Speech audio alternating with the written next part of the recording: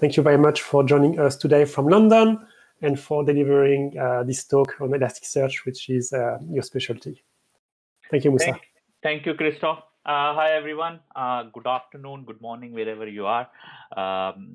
Can just everyone confirm if you can hear me fine? Sounds good. Sounds good. Perfect. Okay, perfect. Thank you. So yeah, let's get started. We're going to talk about introduction to Elasticsearch. So what is the agenda for my a brief talk? Basically, I'm going to talk about introduction to Elasticsearch. What are the use cases of Elasticsearch? Some of the benefits we'll discuss of Elasticsearch and how it is different from traditional databases. And then we are going to talk about a distribution called Open Distro for Elasticsearch. That's Open Distro Elasticsearch, which we use on our managed platform as well.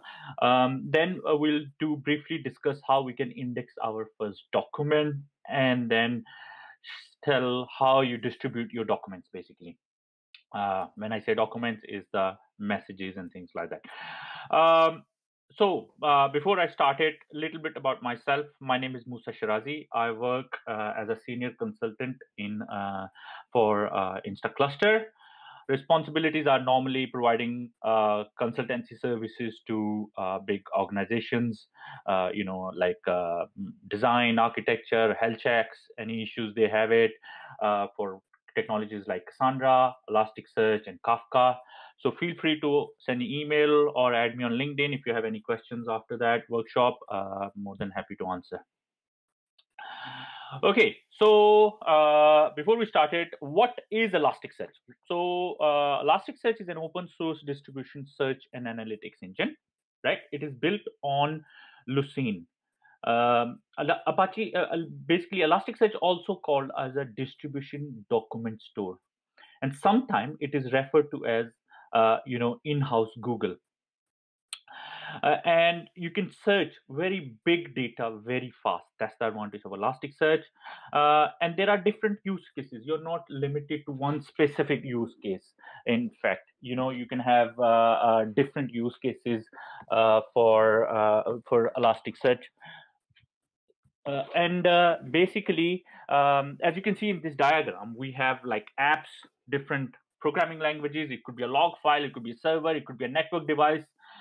Inputting those messages, and messages can be in the form of log messages, metrics, configs, documents, CSV files, database data, can all be inserted into Elasticsearch cluster, which distribute data and then can be then used by different outputs. So output, when I say output, different applications such as security applications and other Kibana, and Kibana is like a visualization tool. You can visualize your data as well.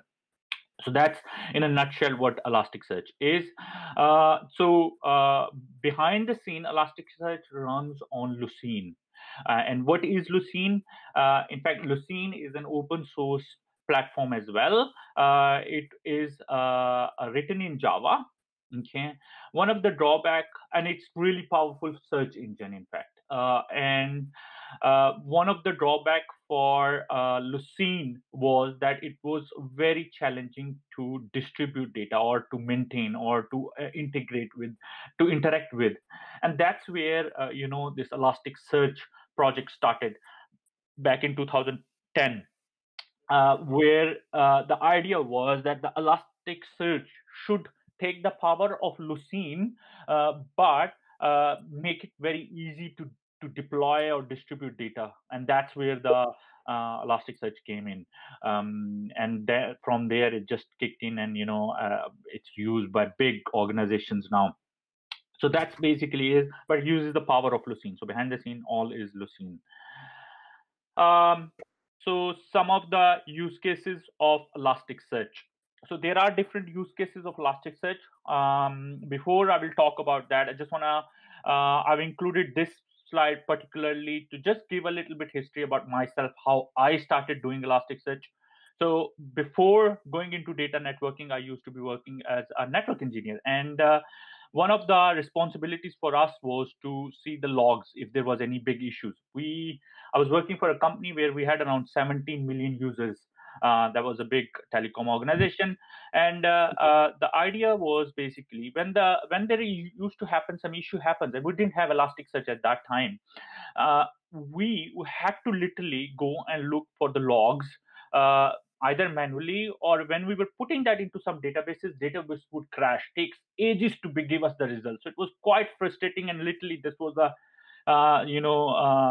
even issue happened. I used to scratch my head, and that's where the Elasticsearch came in, and that was at that time very new product, like it was 2.0 version at that time, and we started just ingesting those logs. We said, you know what, why don't we put that logs, and literally when we started using it, changed our the way we could troubleshoot our daily issues. So where we'll take hours to investigate something, it would take minute to look for those logs and find the needle in the haystack in minutes, in fact.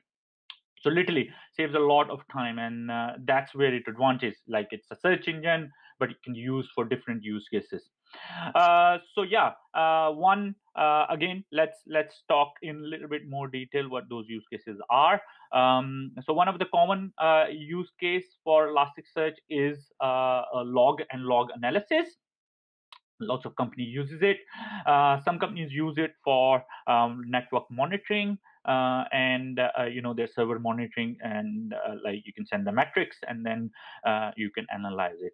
As you know, I mean, as I mentioned, the traditional database systems are always not a best choice for full text searching, right? Because they are slow, and obviously because of those the relationships, it can cause slow your searches and things like that. And there is no availability, out of box availability of fuzzy searching, or if you type mistake, any spelling mistake, and it gives you an idea whether you were looking for different word. And that's where Elasticsearch shines, really, because Elasticsearch have that capability inbuilt. Okay. Other use case for Elasticsearch is, which is very much on rise, is security analytics. What security analytics does is basically lots of companies now who are using SIMs, like very expensive SIMs where they'll spend millions just to analyze the logs and the events. They have this started moving from those old systems to Elasticsearch because it's open source, it's free. Put your data into it, and obviously network users were using it for log monitoring. Why don't security guys use that as well? And that's again become a big a use case now from that perspective. Then you have enterprise search as well. The idea for enterprise search is that you put all your documents, not all documents, like all the metadata about your information. So obviously each organizations have lots of applications where you have to search on daily basis. So the idea is, why don't we put all those metadata information about every data into Elasticsearch? So you make a search in Elasticsearch and then redirect to your certain application which you're looking for. So that's basically is another feature is like autocomplete, and all of out of box searches are available. When it comes to the usage or companies using, it's big organizations use them, like and I'll show you one slide is there where how it's rapidly being used by organizations and there. So let's go a little bit more about. Okay, as I mentioned about earlier about log and log analysis. It is one of the common use cases. And for example, at Instaclustr in our environment, when we were having difficulty when we had a massive growth in our business of managed platform, and we needed to find a solution where we can give our clients quickly, if there is any issue with their clusters. And that's why we adopted as well Elasticsearch. So now our support teams around the globe can literally, when there is an issue, they can in fact proactively find those issues and tell the customers that you might have this issue, go and solve that. So this is really useful for us in fact, as well. And obviously, LinkedIn uses for for their network monitoring, as I said. Facebook uses Elasticsearch for enterprise search, and some companies like Sept uses for log monitoring. These are some of the companies like Netflix, Barclays, Slack, and USSA. They use it for security, for cyber security and security analytics. As I said, this is a very common and very widely used use case now from that perspective. And then we've got application level monitoring as well, which is done through can done as well using Elasticsearch. One thing basically who uses Elasticsearch, that is basically just one second. Just have someone sending the messages. Okay, sorry. So companies. This is a slide deck from a website called Stackshare. Okay, that basically is shows which companies using Elasticsearch at the moment, right? And like how they are using and what their use case are. So I looked at it in 2019 November that 2,613 companies using it, and July. In fact, now if I look at it, it would be a lot more. 3,025 countries companies were using Elasticsearch for certain use cases, and basically and it is on rise. That means that it's not declining. The Elasticsearch usage is on rise. Okay. So some of the benefits for Elasticsearch is it is scalable. It provides full text search support.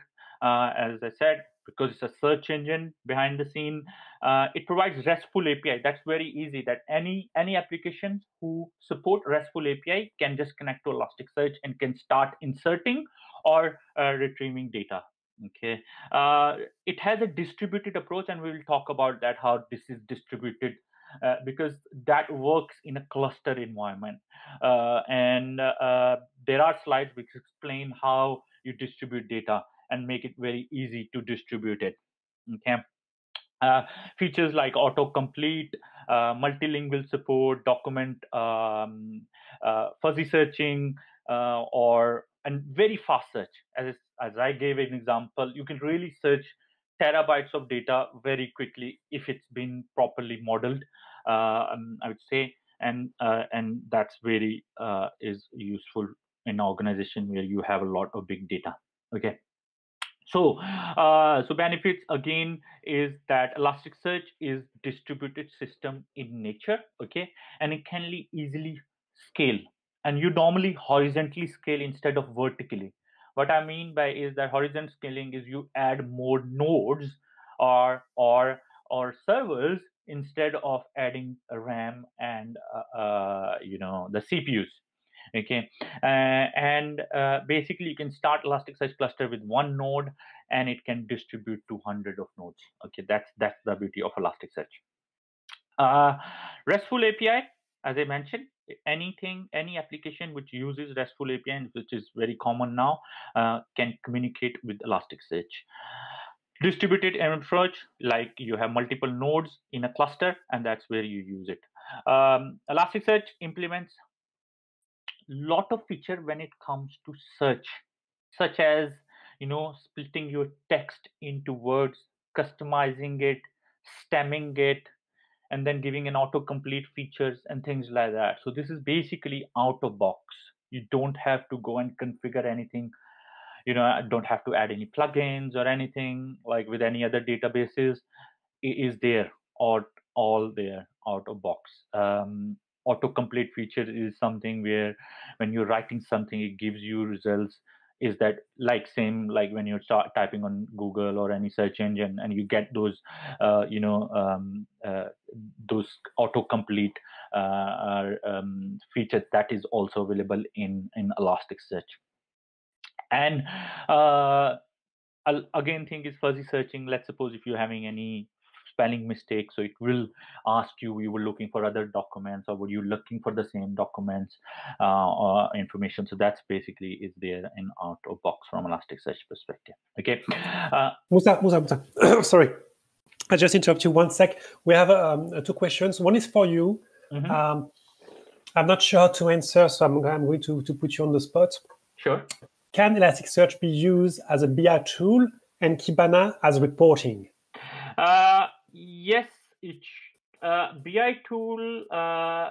Yes, it can be used as a business analytics tool. If I talk about BI as a business analytics, you can do basically. This is another slide, which is just literally there. Is that it is not restricted to only log analysis or anything. You can basically use that for any type of data. And that's where this slide tells it that you can use that for security, ops, developer, management, HR, and you can use that for reporting as well. In fact, I did give one webinar yesterday, which was purely on Kibana. How can you make sense of your data? So yeah, if you go to Instaclustr website on demand, there will be some webinar for that as well. Okay, so we thank got you, Musa. There is a second question, but I think it's maybe more for Anup. Because I think, Anup, you have a bit of experience here. The question is there any blog or tutorials to create customer connector for API data producer? I'm not sure what you mean by API data producer, but let's say producer in general.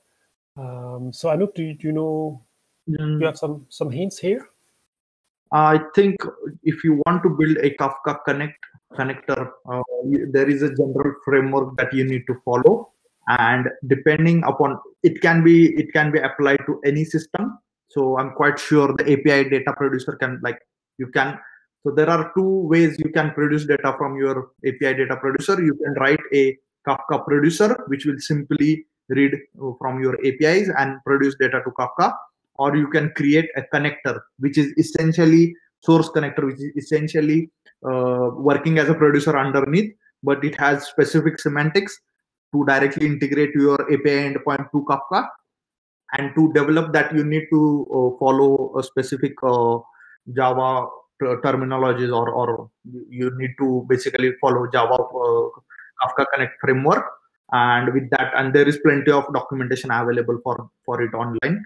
So you can choose either of the methods. Thank you, Anup. Musa, there is a third question. It's about query DSL. I don't know if you have some slides around that today. But will be yes, Christophe, just to answer this, in fact, this is we are just doing an introduction and maybe a little bit touching it, but query DSL itself on its own is a big topic, and we are planning to have a full day workshop. So look out for that. I mean, and that's where we will be covering purely on Elasticsearch, right? Because and this one we are just going to cover a bit of introduction only and touching some of the concepts. So I guess Krishnendu, so we will have this workshop at some point. I'm not sure when and where. But you probably want just to follow us on Twitter or find somewhere to follow us on LinkedIn if you prefer, because we always advertise our events on those platforms. So if you want to have this more advanced session with us, just follow us. That's it. Thank you, Musa. Please continue. Thank you, Christophe. Okay, so yeah, this slide, again, I've explained already that limited Elasticsearch itself, because you can insert any type of data and analyze it different way and visualize it different way. It's not limited to one type of teams. You have security team, developer, architecture. So any team which had their own data can be ingested into Elasticsearch and displayed or visualized or even integrated with their applications for search engine can be done. So management, HR, and things, stuff like that.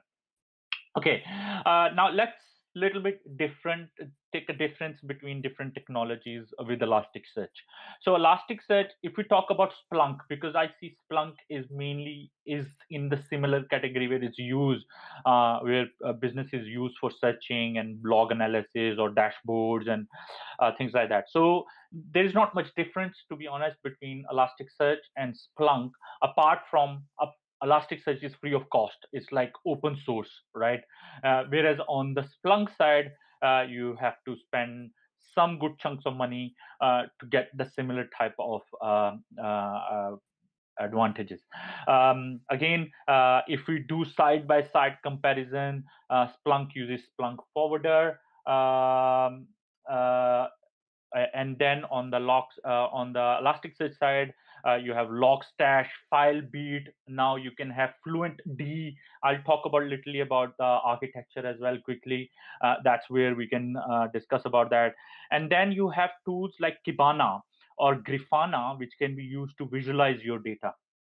And that's basically is where you can use Elasticsearch, and then Splunk has its own thing. Only on based, in fact, Elasticsearch is on Apache Lucene, which is also an open source and free to use from a search engine perspective, and both support REST API. Now, other question I am always asked: what is the difference between an Elasticsearch and a relational databases? Okay, there is a huge difference because Elasticsearch on its own is not a database. It is a NoSQL document store. That is very, very important. There are no concepts of joins, relations, like traditional behaviors. Okay, the easier and other on the advantage from Elasticsearch is it's a very easy to scale. If you do a side-by-side comparison in the sense of when you're looking and discussing, Elasticsearch has index, whereas relational database is like a database, right? So we have index. When we put any messages or anything or any type of data, we index into index. Okay, and then we have a table in relational database, whereas we have type in Elasticsearch, and then document. We'll talk about document, so I'm just gonna and field is also another one as well, which is basically because Elasticsearch uses key value pair, so you have a key and a value, and that's basically the field basically. So use cases where Elasticsearch relational databases are not suitable, where Elasticsearch will shine, is basically relevance-based searching or a full searching, search as you type when you make a mistake, log analysis, and photonics. That's another good search. Like imagine if you're searching for New York and you just write NYC. So Elasticsearch will understand it that you were trying to find some document related to New York. So that's where things can be very powerful. Okay, now a bit of a history about Elasticsearch. It was started by an engineer called Shay Bannon, who released his first version in 2010. And the idea is to make it very scalable, right? Because there were a lot of limitation from Elasticsearch perspective, like from the Lucene perspective, because it was quite difficult to, and that's where he then started a company called Elastic.co, which continue and release different version, and current version is 7.8 or 9. That's the latest version at the moment. However, in 2019, there was another distribution was started backed by Amazon AWS. So the idea was that some of the features, obviously with Elastic.co, there are features like security, machine learning, and a lot of those enterprise level features. You have to pay for that. Like there is a cost involved, license cost involved. From an Amazon perspective, open distro for Elasticsearch provide those features free of cost, and we'll discuss those features there. Like add-on plugins are free of cost, like there is no cost involved. It's pure open source. Any company can use it, and that's where open distro is used for. They are behind the scene, both are same, because both are using Elasticsearch open source version. Okay, just in a super high level, Open Distro for Elasticsearch is a pure Apache 2 licensed distribution. It's backed by AWS. Open Distro come with additional capabilities on top of a vanilla open source version, which is basically alerting, security, SQL, and this kind of things, right? And enterprise grade level security, in fact, because one of the big issues in the market now we see is that companies, because it's open source, if they don't get any subscription from elastic.co, they just keep it open and then they get hacked and things like that. And that's where if you use Open Distro for Elasticsearch, it comes with those security features built in.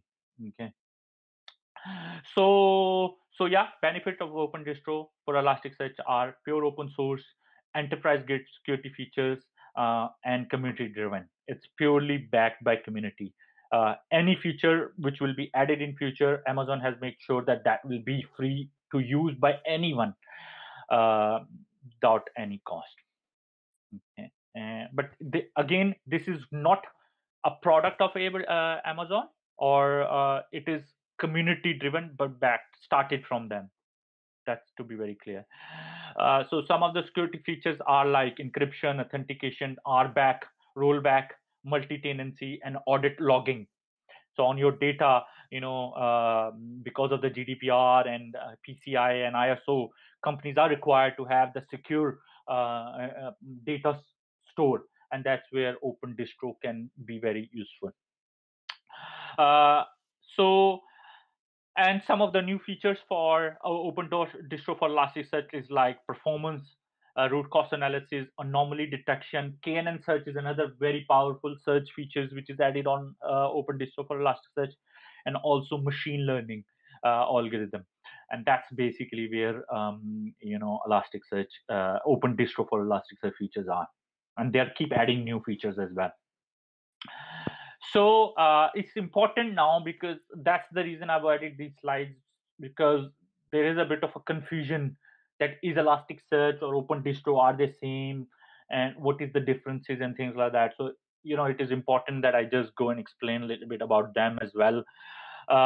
So again, there is one pure open source platform, which is basically both elastic.co and Open Distro for Elasticsearch. You use them.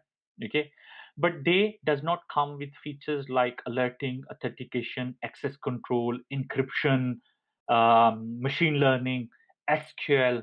So if you purely install a pure vanilla version of open source, you would basically will not go get those features. Now, when it comes to elastic.co distribution, you have some features available on a basic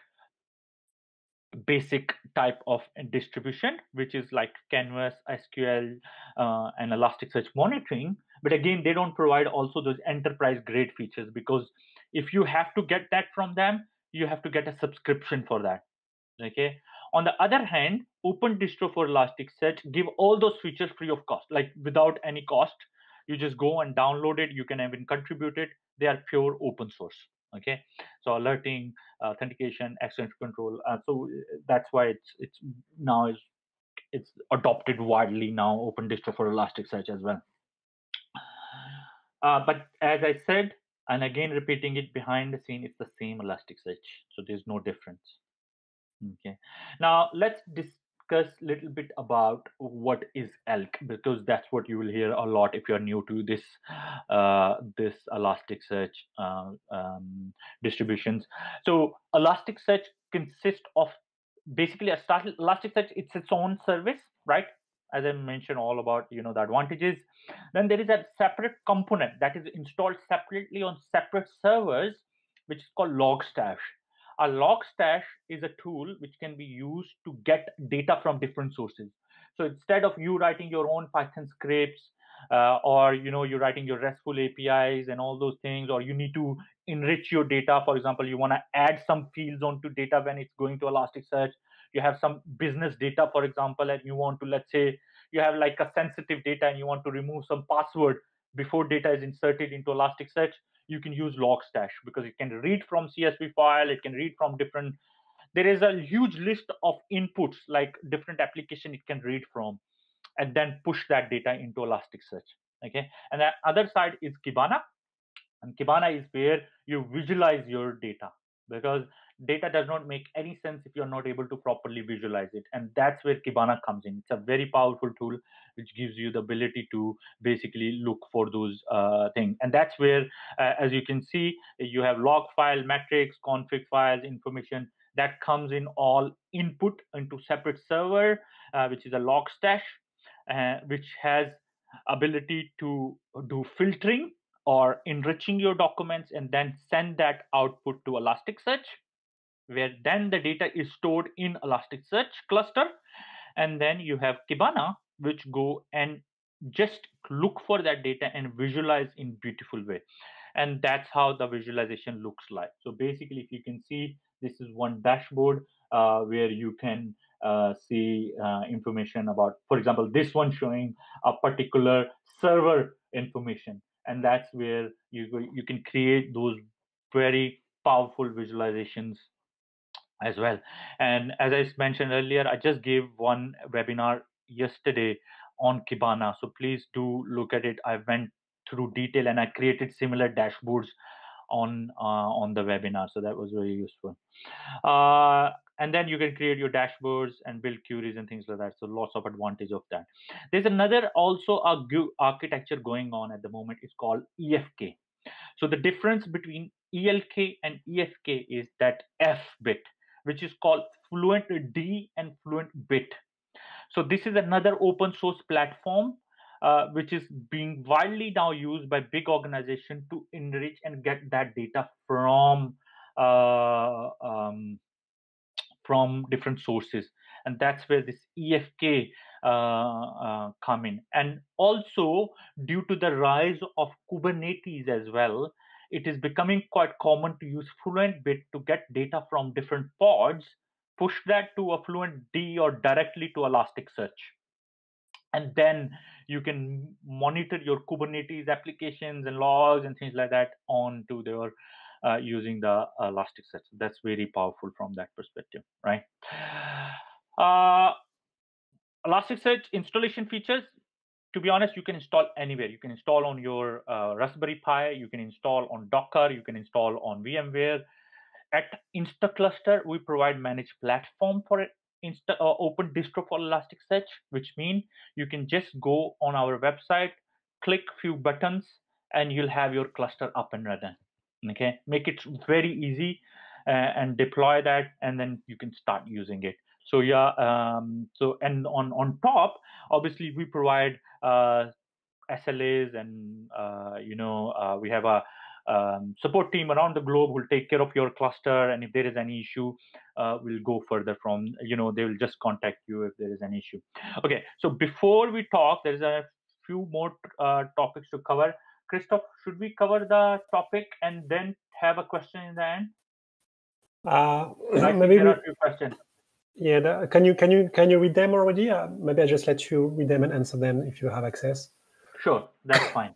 So can we have an external script from ES-Kibana? Splunk can do that, help to implement a lot of automation use case. Can that be achieved by ES-Kibana? Also, how difficult is to modify Kibana dashboard and custom styling?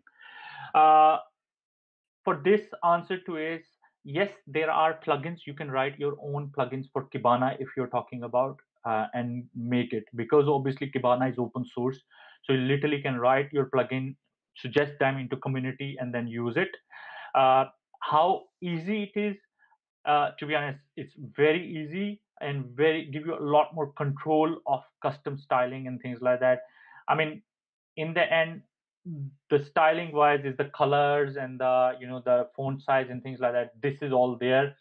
I will highly recommend look at this presentation. It covers that as well. But if you want to go and put like a CSS and things like that, I'm sure some of the visualization do support it, but some may not do it, just to be sure. There is something called Visual Builder. If you start using it, look for Visual Builder in Elasticsearch. That gives you Kibana. That gives you a lot of control about custom styling as well. Okay, also experience Kibana provides a very rich experience. The new 7.90 version is amazing. Elastic.co bring update to Kibana every 2 months almost. But Open Distro was released in 2018 and no updates. So how easy is to rely on Open Distro? Okay, now to answer your question, I'm not sure how where you see that it's not been updated by 2018. Current version of Open Distro is 1.8. So maybe that is a confusion there because they don't use the same versioning thing. They use 1.8, which is relies on 1.7.8 Elastic, which was the last release. It just came a few months ago. So the latest version of Open Distro also is updated there.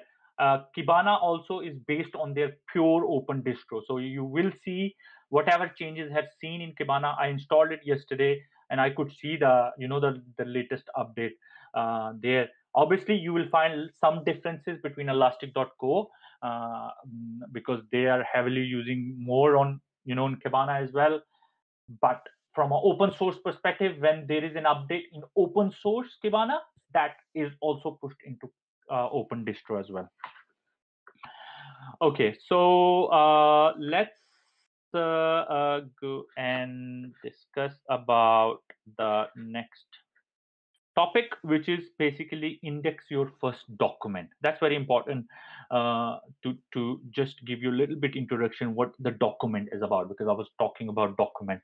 So document is a basic unit of information that is indexed into Elasticsearch. Okay, and that is basically in the form of JSON. So anything will be a JSON, which means you'll have a key and a value. And that document can be anything like a log entry, a tweet, or some system metric, a blog post, right? Could be a blog post of hundreds of lines or a log line of one line. Everything is a document. CSV row in a CSV is a document, or a weather information is also a document, right? So make sure that document concept is clear. Every document, and that's where we search for. We always search for document. We call Elasticsearch as a document store. Okay.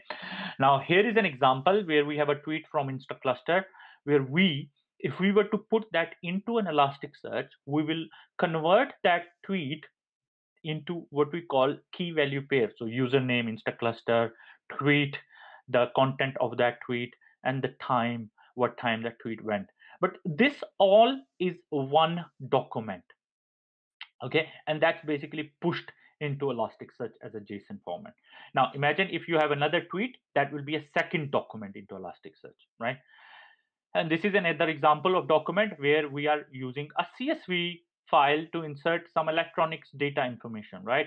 That is again a one line, but that one line is then can be converted into something called a JSON, which is mean that you have a key of category and name, price, and things like that. And that's basically then if it's inserted into Elasticsearch, that is one document. If there is another line, that will be treated as other document. If you have millions of lines of Elasticsearch, that means you have on the CSV, you will have millions of documents inside Elasticsearch. Okay, those documents are basically, when we store them into Elasticsearch, we call them index. So Elasticsearch index is a collection of those documents that have somehow some special like same characteristics. So for example, you have an index for a logging data, but that is when you say logging data, you could have logs from network, you could have from firewall, or you could have logs from servers. That is one way of indexing your data. Other way, you could have, you say, no, I want separate for server logs, I want separate index for firewall logs, I want separate for other things. So you index that way. So you have a lot of flexibility. Okay. For example, it's same as with tweets as well. So imagine you're getting some social networking data. You say, I want anything from a user which comes from a Twitter into a tweet index, and anything comes from Facebook, I'm going to put them into a Facebook index. So these are all example of index. Okay.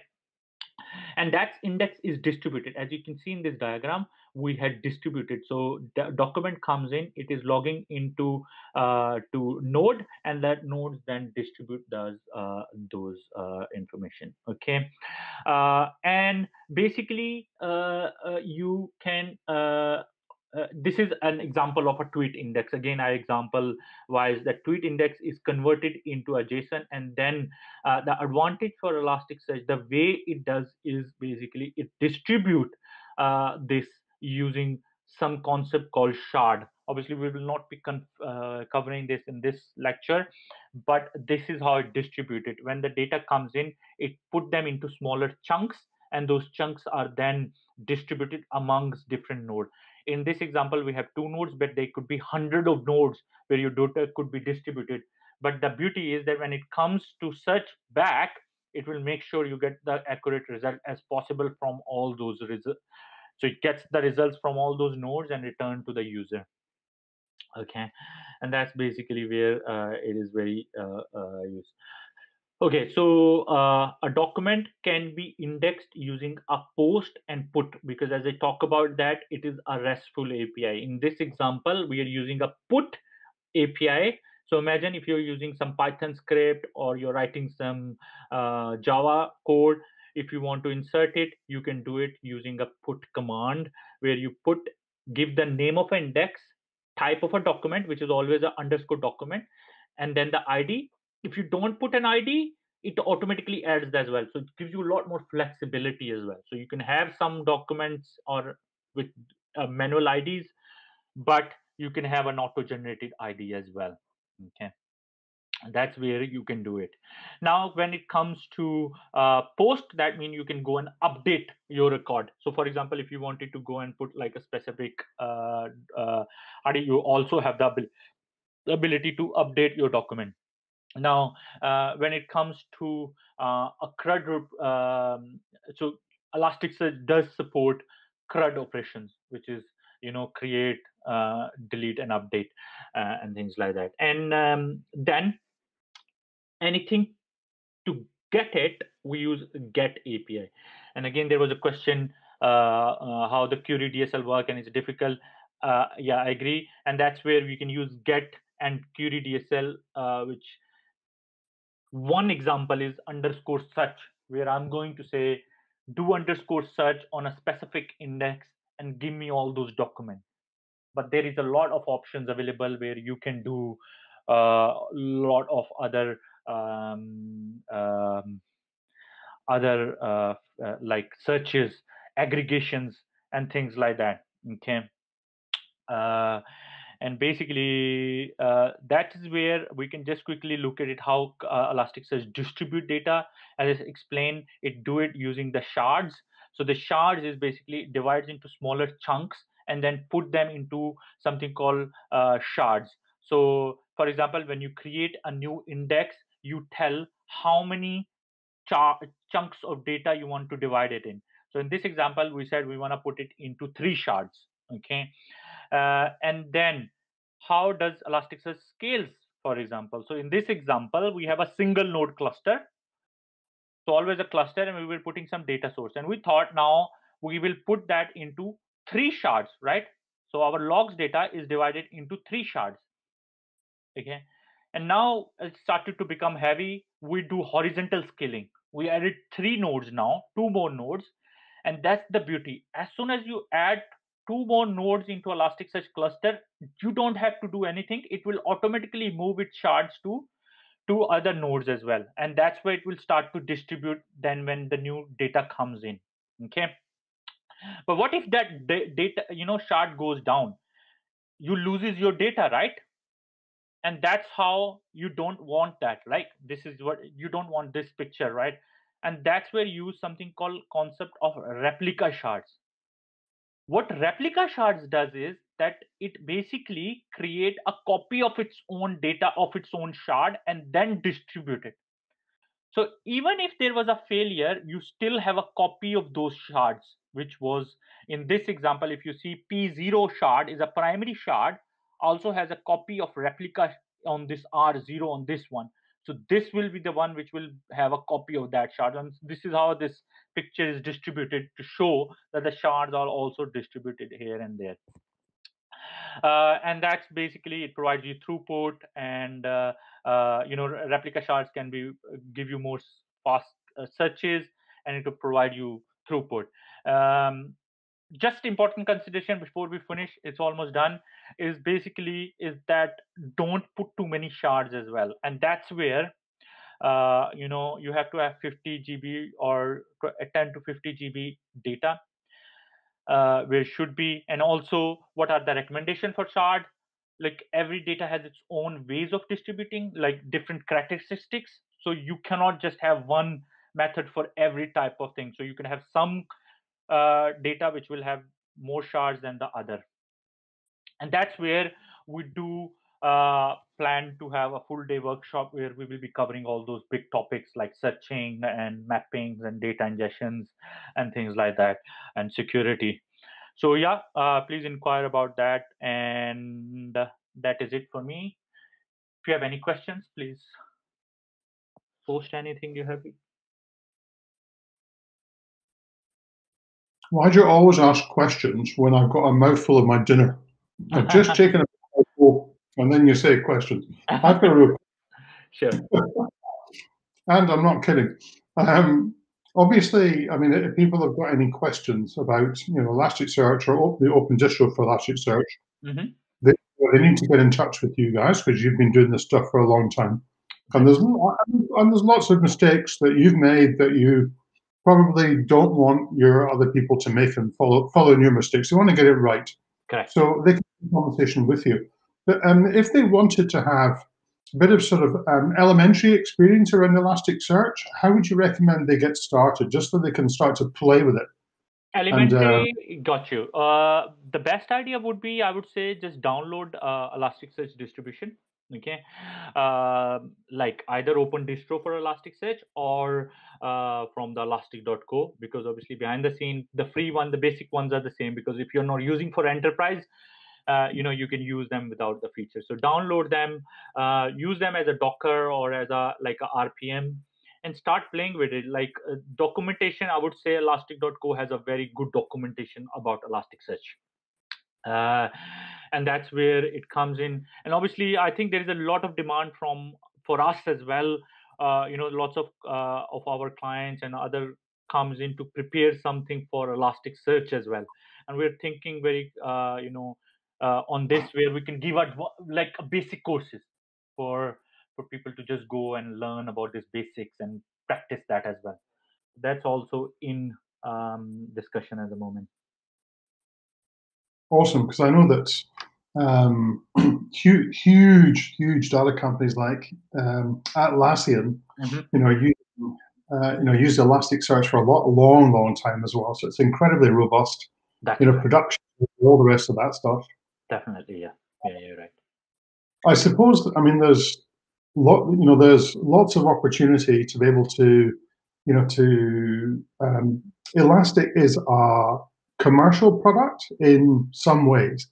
They have a fantastic freebie offering, but what are the differences? Like, what is the break point, when you start to have to consider commercial options? Well, I had wrote up one blog as well. This is basically where the some people don't think about this at all. Like, I've seen lots of companies, they deploy Elasticsearch as a free version. They don't go for that enterprise features. Sure. And all of a sudden they see themselves on the big news that 1 terabyte of their big data has been lost or been taken. It's been hacked. The reason being is nothing, it could be literally, they could have a security features to just give a control, which some of them don't use it. So my recommendation is, as you start going into production, I would recommend to start considering it. You want to use open distro for Elasticsearch, you don't want to spend too much money, that's fine. Open distro for Elasticsearch is there. Elastic.co as well, if you want to get the subscription. So I would ideally, as soon as you are in production, even though you're not big as an organization, I would still put it. And one thing is, try to avoid putting your Elasticsearch cursor in front of the internet. try not to do that, expose that, because this is another thing is why by mistake when you're doing on the, you are in a like a non-production environment, and then you move into production, you forget to control that from there. So yeah, these are those things. But again, now there's a lot of requirements from PCI and all those. So companies, even they are not big, they require this control, and that's where we should be companies should be thinking. And that's the advantage of coming to open distro, like for us, like Instaclustr, because we provide out of box everything, like the security and the PCI compliance and the controls and things like that. So yeah, hope I answered your question. Yeah, it certainly does. It sounds like the takeaway is it's easy to get going, yes, and you can have play, but if you ever want to consider taking it a bit further towards production, it's good to speak to the people that have got the scars already and can advise you and help you to avoid getting hurt. That's spot on. That's exactly what you said. Yes, exactly. Excellent. No more questions for me. Any questions for anybody else? Thank you.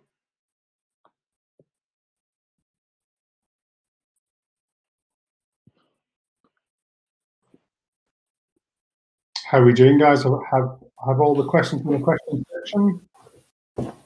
I think we are up to date, if I'm not mistaken. Oh, no, wait. I've already covered them, both of them. Yeah. No, that's good. I have answered. It was awesome. Ordering in Kafka. So basically, you need to a single partition will give you ordering guarantee. So you need to partition your data wherever or specific order is wanted. Yeah, that's I think most of the questions. What I might just do is just to post in the next meetup for you guys back in, just in case anybody missed it. I know it flies off the screen. I've just posted the next meetup for you guys into the chat window there. Yep. Sounds good. So I guess to conclude from Instaclustr side, we have a GitHub project with some exercise to play with Cassandra, Kafka, Elasticsearch, with a self-contained Docker Compose file that you can just pin up, and some instruction on how to load some data and get it to flow through a pipeline. So I'm just going to repost the GitLab link right now in the chat. And what I invite you is, just go there and play with it. You have an exercise around COVID-19, which I guess is a bit on topic at the moment. There is also a word clock exercise. In each case, there is a dedicated Markdown file, of course. So just click on the right Markdown. And every time you have all the instruction on how to run the exercise and get some data flowing through your pipeline. So I think that covers everything we wanted to present today. So I guess, Stefan, I'm going to give you back the microphone. Yeah, let me just see if I can just switch back over. This takes far too much coordination at this time of night. All right, I think just in summary, what a fantastic way to launch our workshops here, and thank you so much, Instaclustr, for taking the time to provide all that marvelous information. There's been some really, really positive feedback, really good engagement in the chats, and also in the questions.